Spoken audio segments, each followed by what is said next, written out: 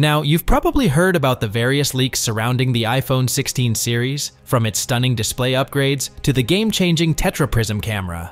But there's a new twist in the tale. MagSafe is getting a makeover. For those of you who've been on the Apple train since 2020, you'll remember when MagSafe made its grand entrance alongside the iPhone 12 series. It was a game changer in wireless charging, eliminating the dreaded, "did I align it correctly?" morning panic. But here's where it gets interesting. According to reports from Shop System, a French website, the iPhone 16 series might be sporting a sleeker, thinner MagSafe setup. Yep, you heard that right.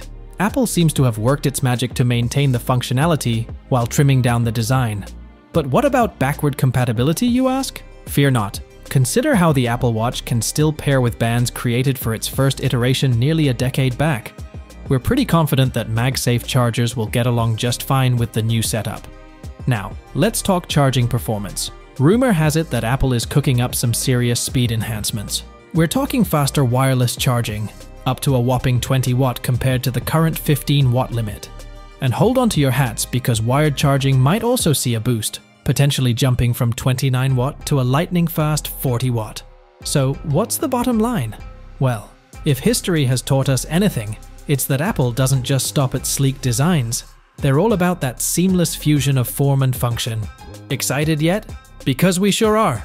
Stay tuned as we eagerly await the official unveiling of the iPhone 16 series. And hey, if you liked this video, don't forget to smash that like button and hit subscribe for all the latest tech updates. Until next time, peace out.